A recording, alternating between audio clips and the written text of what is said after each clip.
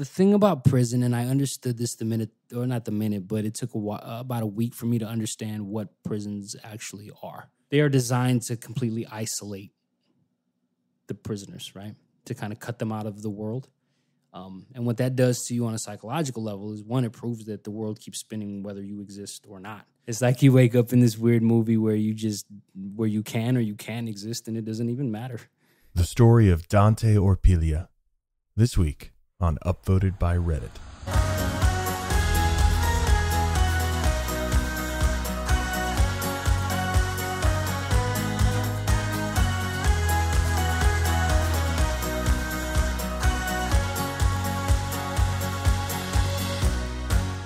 Welcome to Upvoted. I'm Alexis Ohanian, and 10 years ago, Steve Huffman and I started Reddit.com.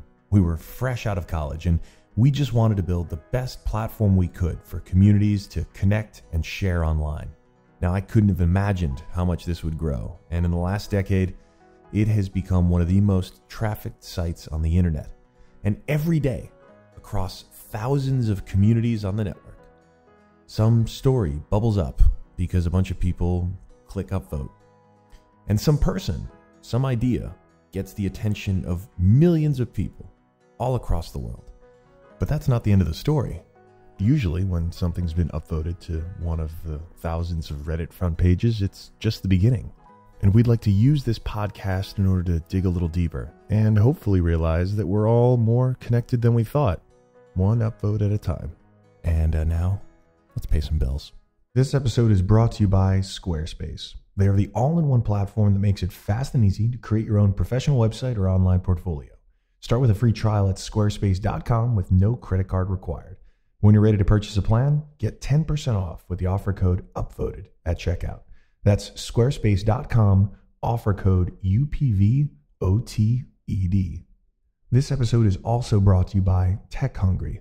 It's an organization that targets rural areas of countries in Central America, Africa, and Asia, where kids are not exposed to technology.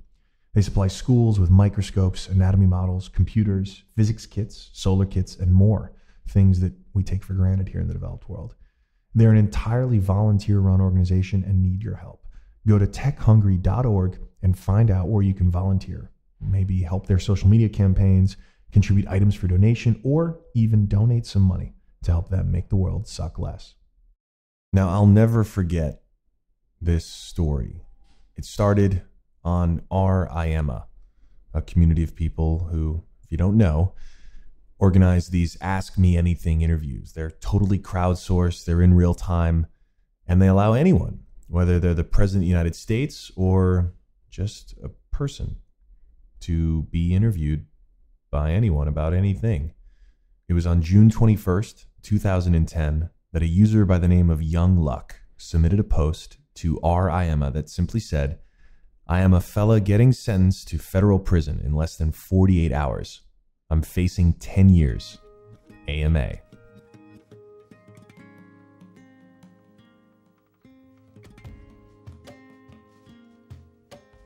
But that's not where this story begins.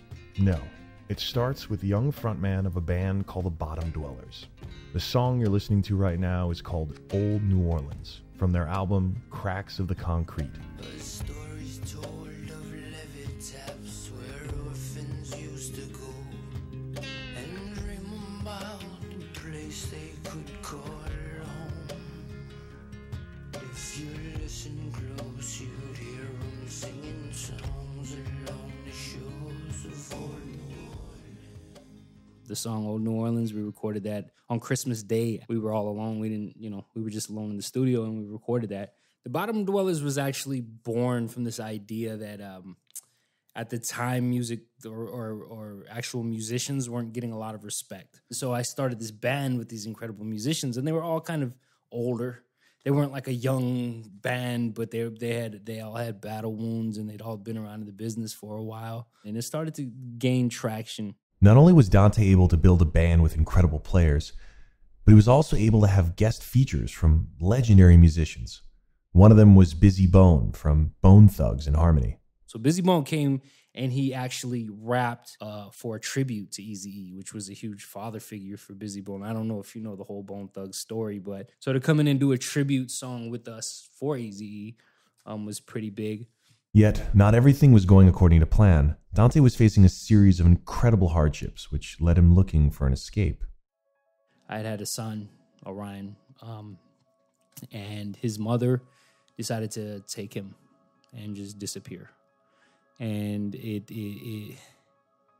it's one of the, like, I wouldn't wish that pain on my worst enemy. I was spending my Father's Day that year putting up missing child posters for him. In and around our neighborhood, I was like this soul-sucking siege of not knowing anything about the only thing at the time that I cared about. I mean, one of the things that I turned to help alleviate that pain was work. And in that quest to continuously work, I started turning to drugs. The first being cocaine.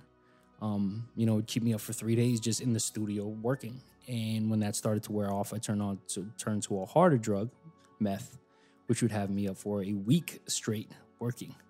But a friend of mine helped me kick that, clean me up. And when I say saved my life, that's what I'm referring to, because I see that act as having saved my life. Unfortunately, this friend was on his last legs, and Dante took it upon himself to help him out. Well, this particular friend got into a bind where they needed drugs. I did what I thought was helping this person by, reaching out to contacts that I knew were in that world. I went out to buy some drugs. I got arrested.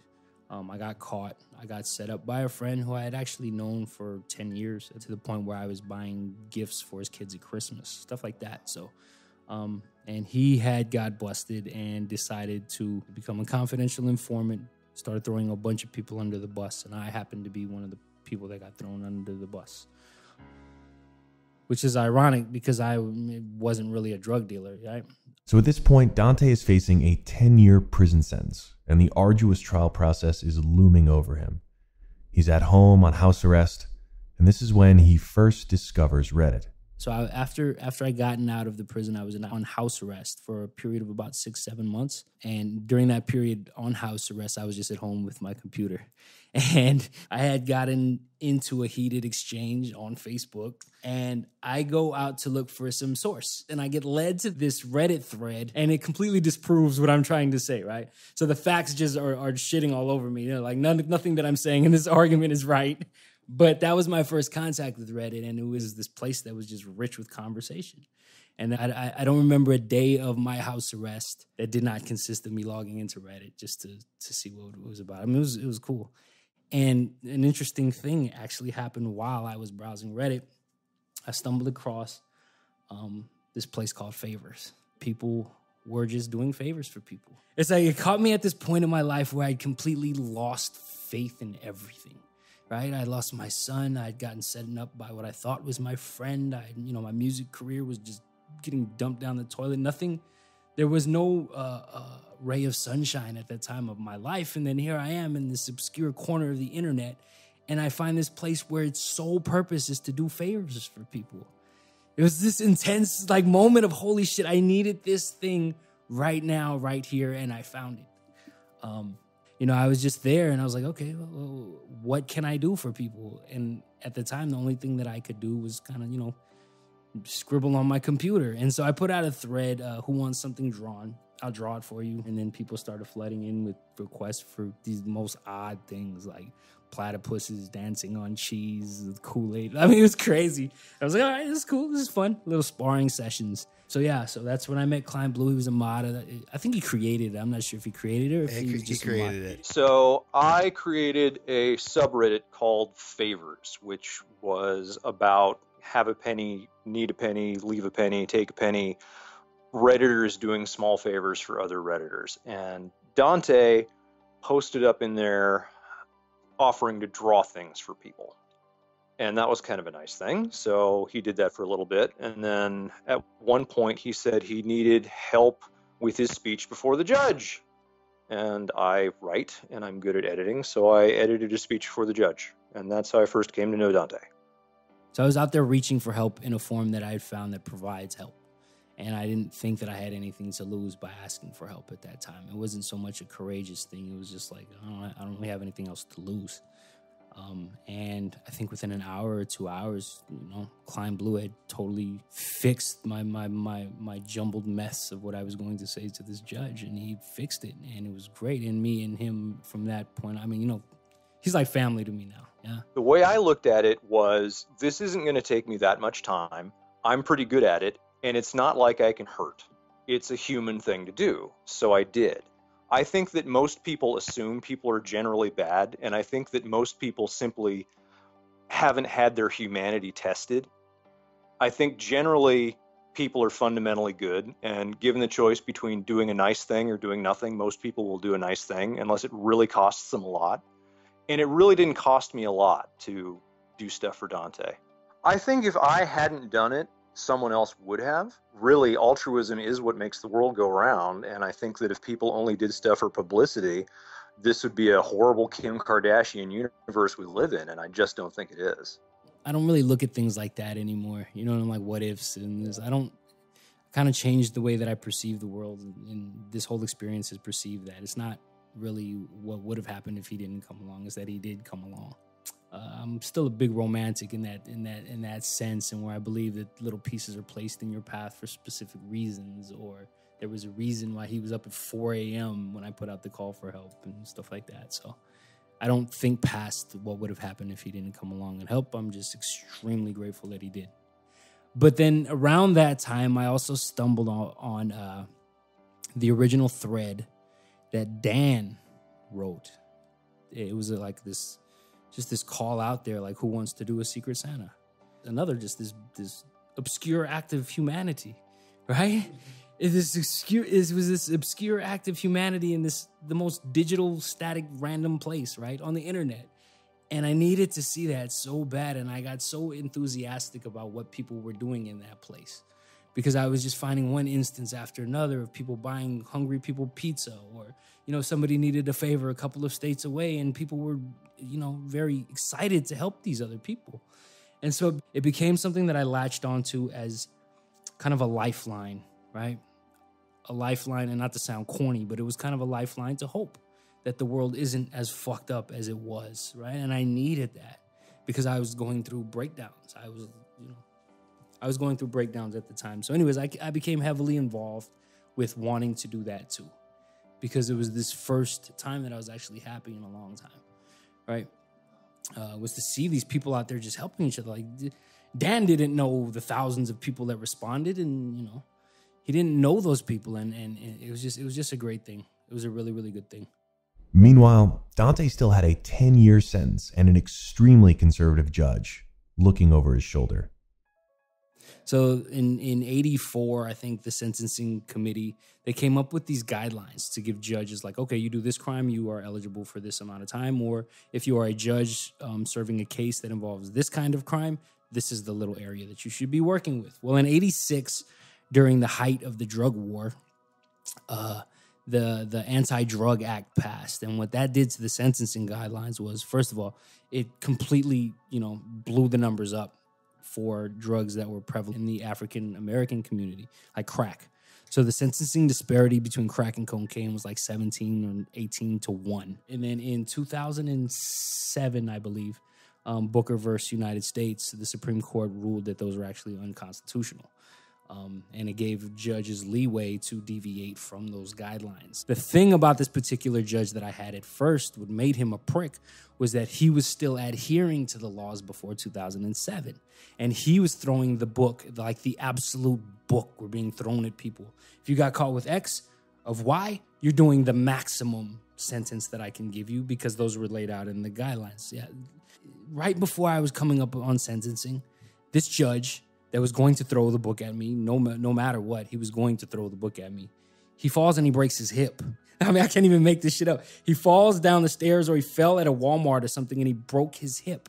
So I needed to get a replacement judge. And the judge that I got, Whaley, was this liberal judge. He was a Clinton appointee. He, saw cases on a case-by-case basis. He gave you a chance to speak. He really looked into the story of what was happening rather than just saying, these are the guidelines, this is the time that you're going to get.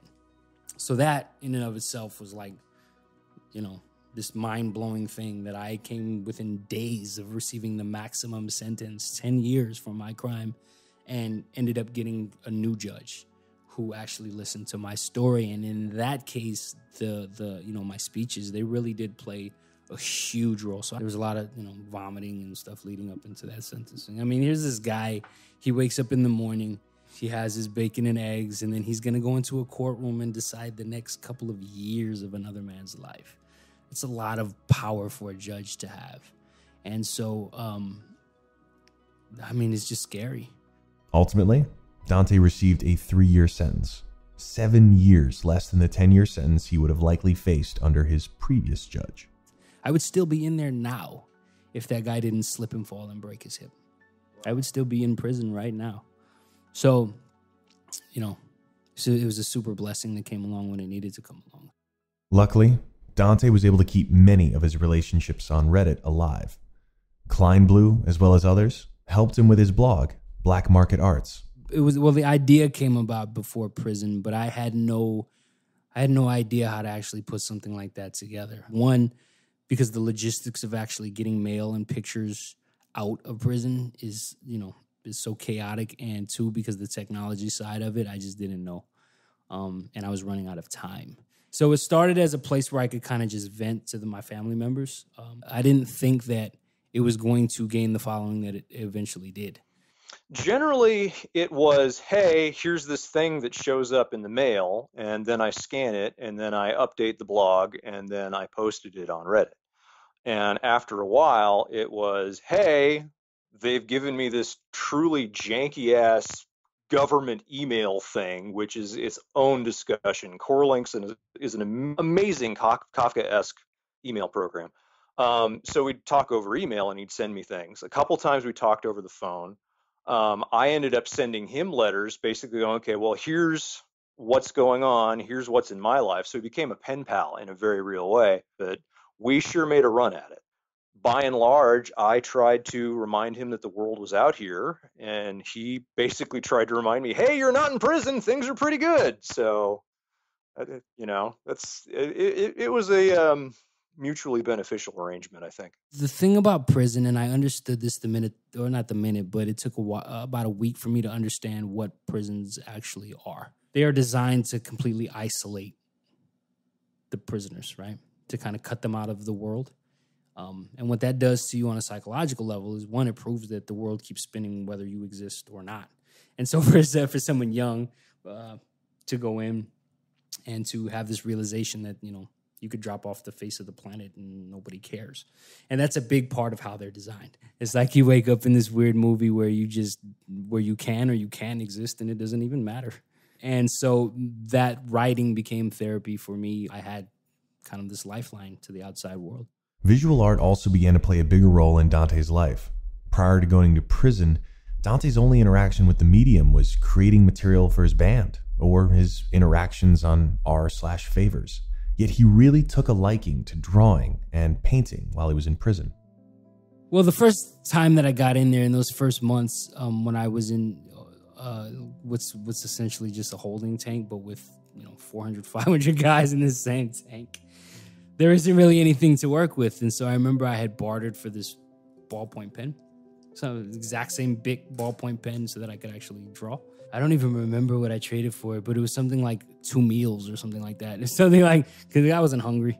And I was, doing these little sketches on envelopes at first on these envelopes of just what I was looking at. It'd be like the walls of my cell, the little toilet next to the bed and stuff like that. It kind of evolved throughout the whole period as kind of this therapeutic thing where I wasn't trying to draw what something looked like. I was more so trying to draw the emotion that was involved with looking at that thing.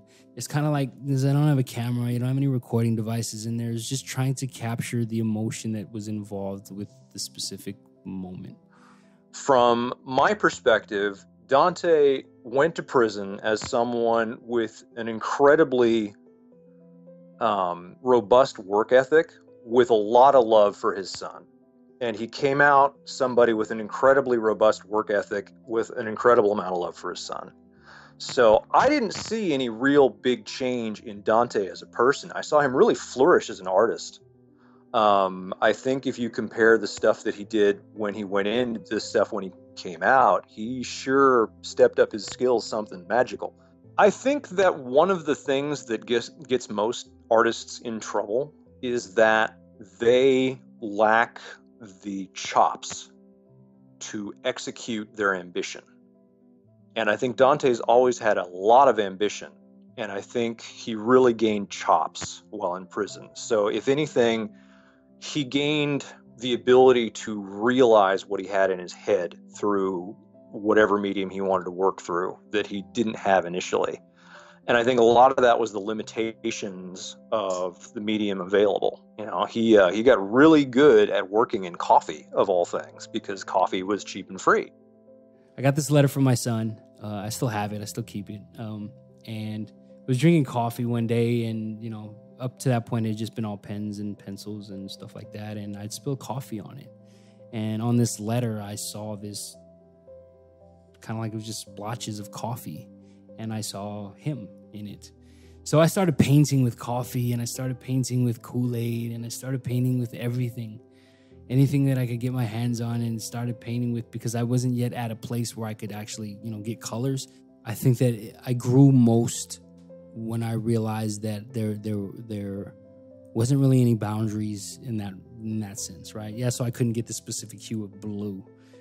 But did I really even need this specific hue of blue? So it gave me that freedom to just not give a fuck, right? So it gave me the freedom to not really care that I didn't have this or that I didn't have that.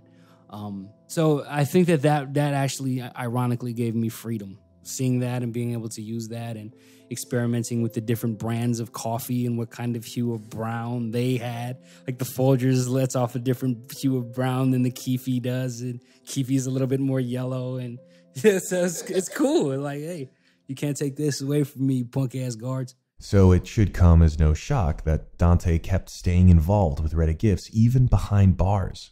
So I was participating in the Secret Santa that was birthed before I went in.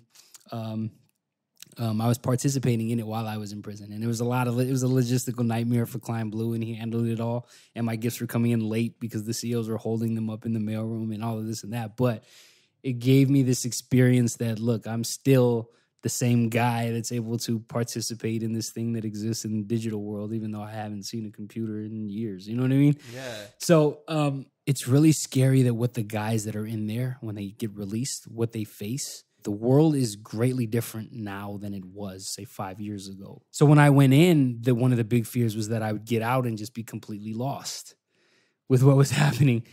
But then you come across guys that are doing 10, 15 years, and the last experience they had with a computer was like, you know, Windows 98 and stuff like that. And so this idea of mobile computing and actually touching the computer with your fingers is completely alien to them.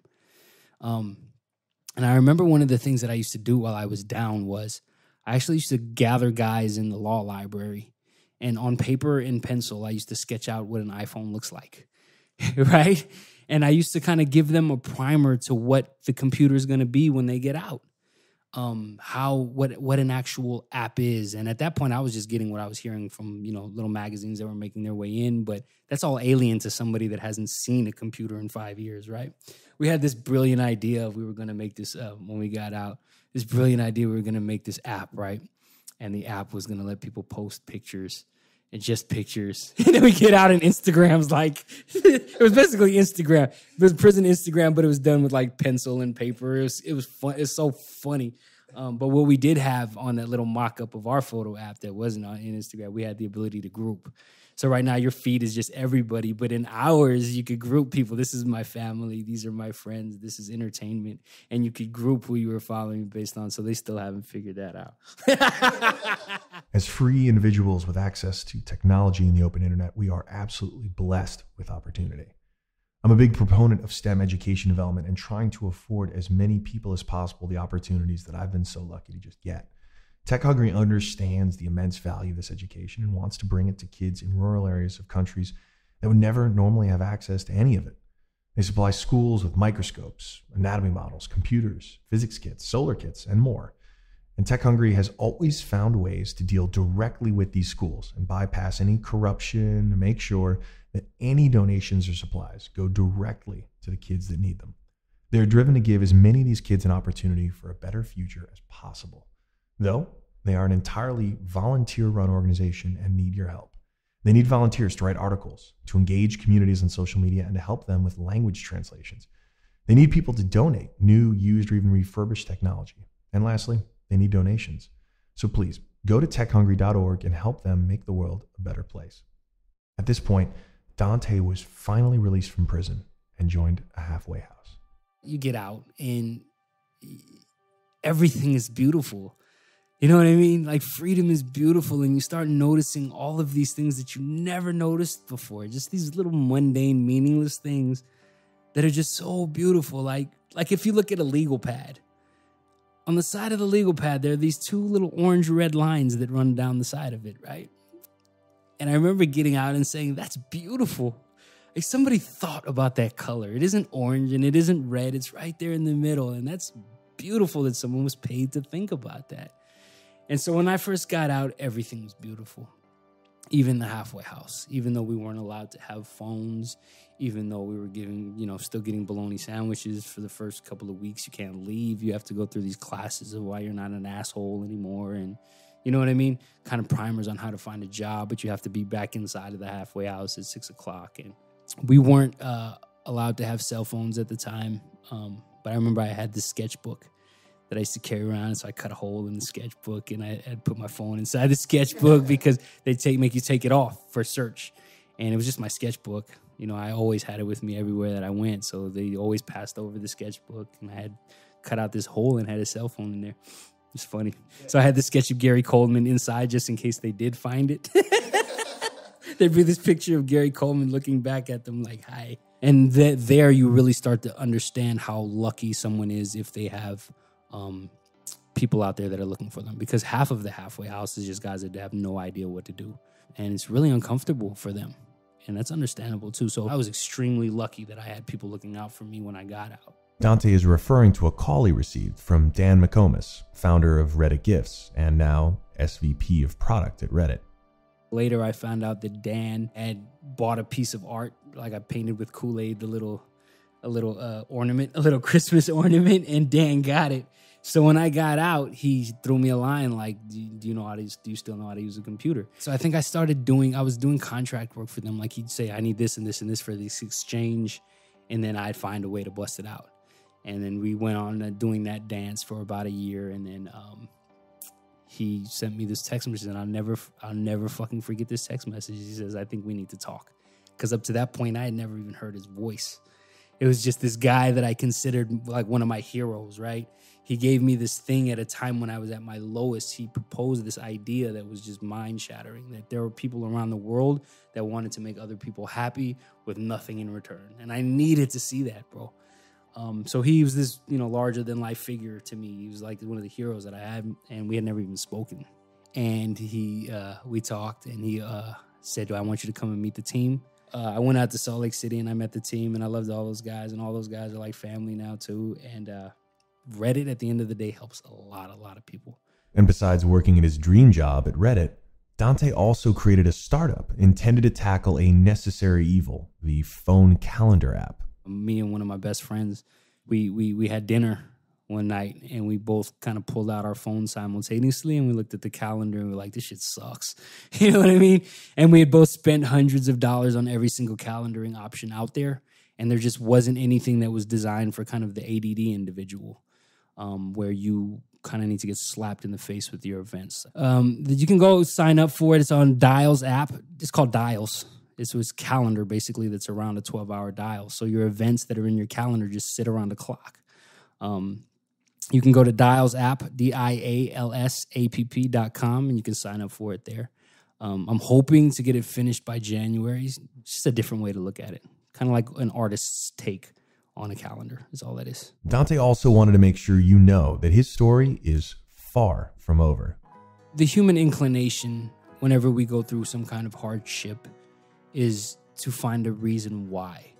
You know what I mean? That's kind of like, who we are as human beings, is to figure out the reason why. It's this great question. Why am I here? What am I doing? And, as I started to get approached by people to tell the story, I've gotten like people that want to write books about it and all kinds of crazy shit like that. And I don't think that what I was supposed to learn from that experience, or the reason why, I don't think I've reached that point yet. I've taken so much from it and what I've learned, but I don't think I'm at the point where I can put an exclamation point or a period on why yet. I would say that the judicial system kind of works by throwing shit at the wall to see what sticks, and that what sticks is not necessarily what is just or what is logical. I have observed that justice is not equally applied across all demographics. And I think that the kids that are kind of bookish, that don't really know how to reach out to their friends, but spend a lot of time on the internet, tend to get screwed. And those are the people that I interact with the most. And we're now at an age of the internet where we can find these small pockets of humanity anywhere there's an internet connection and help one another out. I mean, do what's in your heart. That's not hard. I had this discussion with Dante. I said, you always regret the things that you don't do more than the things that you do. And he said, dude, if I could have not hit that pipe the first time, my life would be so different. I said, okay, we'll put a meth clause on there. You regret the things that you don't do more than the things that you do, except meth. And he said, yeah, that's about right. There will always be opportunities to help other people. And it's rare, even if it goes completely wrong, that you aren't glad that you helped somebody. I think that the strength of Reddit isn't just the community, right? It's the diversity of that community. It's this place where no matter what kind of weird shit you're into or how different you think you are, there is a small pocket in Reddit where you fit in. And that is one of the most beautiful things about Reddit that isn't being replicated anywhere else on the internet. When that whole community gets together as a whole and puts its weight behind something that really changes the planet for good, it's a powerful thing. Before he decided to say goodbye, Dante wanted to introduce you to his favorite human. Ryan, come here, buddy. Say hi, Reddit. Hi, Reddit. Yeah, that's my guy. Wow. I hope you all enjoyed that as much as I did. We are very lucky to have Dante working with us here at Reddit, and I'm looking forward to many, many years of his awesomeness. In fact, you may have noticed we are immortalizing our favorite AMAs now with some of Dante's unique sketching style. Perhaps it'll be the new Wall Street Journal stipple portrait, but you can see them over at facebook.com/Reddit. They're on our Facebook page right now. There are going to be some other places going forward. But like I said, we're real lucky to have Dante and expect to see many more big things coming from that very talented guy. Now, this podcast would not be possible without the support of Squarespace. Not only do they make a great product, they've also been behind us 110% since we started. So if you haven't checked out all the updates in Squarespace 7, you really should. They have a much simpler one-page interface. You don't need to keep switching from front end to back end. There's more integration with Google Apps and a new partnership with Getty Images that'll give you access to a wide variety of great stock photographs for your website. And all of it is still just $8 a month. Congrats to the Squarespace team. Very cool stuff happening over there. And if you'd like a free trial, you just go over squarespace.com. You don't need a credit card. And when you like what you see, use the offer code UPVOTED to get 10% off. You'll be getting a great deal and you'll be supporting this podcast. Remember, that's squarespace.com, offer code UPVOTED. Send us your Squarespace sites. Why not? Tweet at us. Show us what you got, and maybe we'll even talk about them. Thanks again to Squarespace. Please support them since they support us. If you'd like to reach out to Dante, you can find him on Reddit with the username YoungLuck, and you should check out his new app at dialsapp.com. This is the start of what I hope will be a really exciting and long journey. Please let us know how we're doing. We've just spun up a Reddit community for this podcast. It's over at Upvoted, and we'll be posting every one of the episodes there. So feel free to subscribe and chime in on the comments of each episode to let us know what you liked, what you didn't like. I'll be paying attention to the feedback and looking forward to going on this journey with you. So thanks so much for tuning in for the first episode of Upvoted. May there be many more.